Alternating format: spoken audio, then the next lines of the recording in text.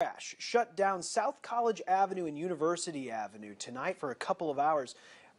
This happened a couple hours ago. Here's video that we got at the scene tonight. The Columbia Fire Department says that it got one person out of a car that flipped over there.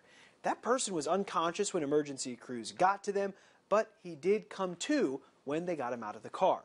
A witness I spoke to at the scene says the driver actually swerved right by him heading south on College before crashing. Trey Day tells me the driver turned first into the wrong lanes of traffic on College before crossing over the median, driving off the road, and hitting a tree. He says he went back to the scene to try and help him. I got around to the driver's side, cut the airbag, kind of pushed it down to see him.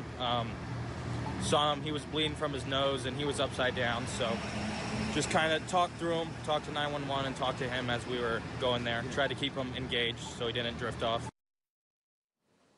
MU Police is investigating all of this, including why the driver crashed.